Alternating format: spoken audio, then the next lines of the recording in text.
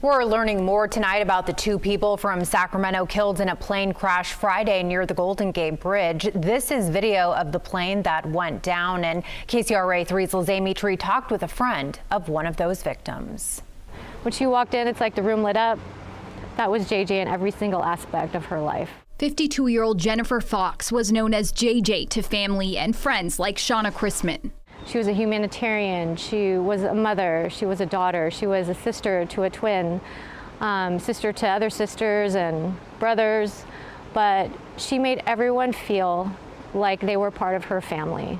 She says Fox put her kids first. She had a son and a daughter, one a student at Jesuit High School, the other at St. Francis.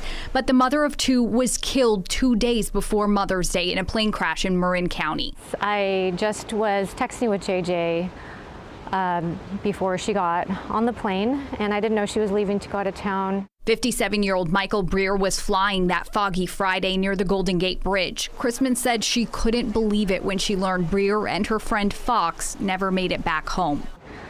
Just literally one of the best people I've ever known in my whole entire life. And I know that so many of us want to do so much to carry on her spirit here in Sacramento and the community. Fox's friend Briare worked in Roseville at insurance company Hub International. The company says they're devastated by the loss. They say Briare was a loving father, true friend, and mentor to many. He was greatly respected throughout the insurance industry and will be dearly missed. In Sacramento, Lizay Mitri, KCRA 3 News. Investigators are still looking into what caused the crash. They did say it was tough to find the plane after it went down due to heavy fog and condensation in the area.